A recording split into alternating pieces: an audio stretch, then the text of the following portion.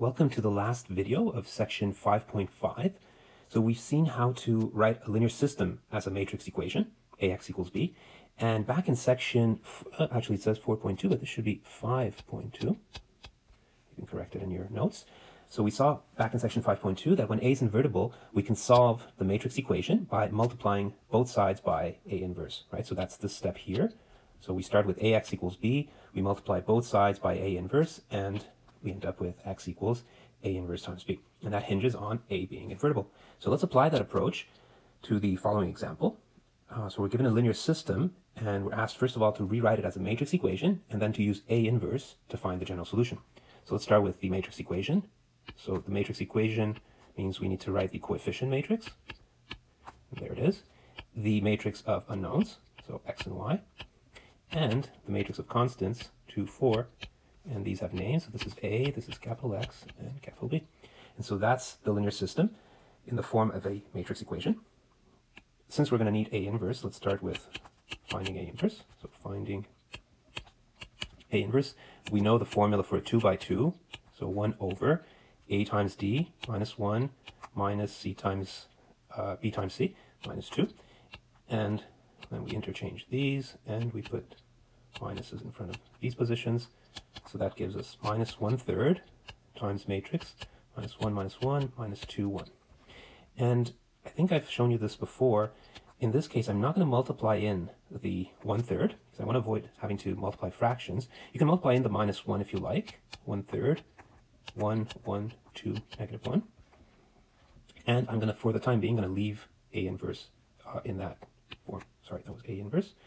And over here, I'm going to solve for x, right? But I'm solving for x in the matrix equation. So the matrix equation is ax equals b. I'm going to leave a little room here because you can see what I'm going to do next, right? I'm going to multiply both sides by A inverse.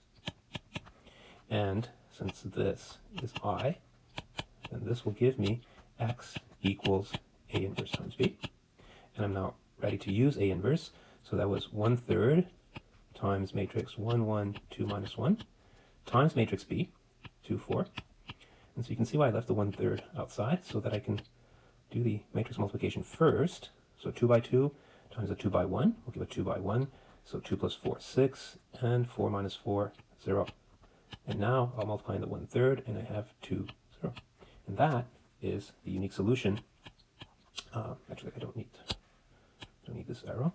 That's the unique solution of the linear system, and I'm going to write it down here as solution.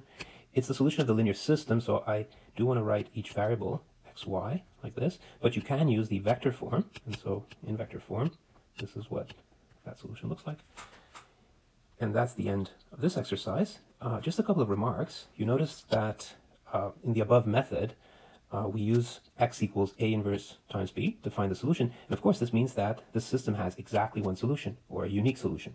And so whenever we're able to use this method of using A inverse to solve the linear system, it means we're going to end up with one solution, right? And in particular, when the system is homogeneous, which means that the B here, the matrix of constants, is the 0 matrix, then what is that unique solution? Well, it's written right here. A inverse times the 0 matrix will be the 0 matrix. And so that is what we, if you recall, called the trivial solution. So if A is invertible and you're solving the system ax equals 0 using A inverse, then you will have only the trivial solution. So for example, if we rewrite the above system but as a homogeneous system, so the matrix was 1, 1, 2, minus 1. So if I have x plus y equals 0 and 2x minus y equals 0, well then this is going to give the matrix equation 1, 1, 2, minus 1, x, x, y equals 0, 0, 0 matrix. And we know that since A is invertible, since A inverse exists, which is the same thing, then the unique solution will be xy equals 0, 0.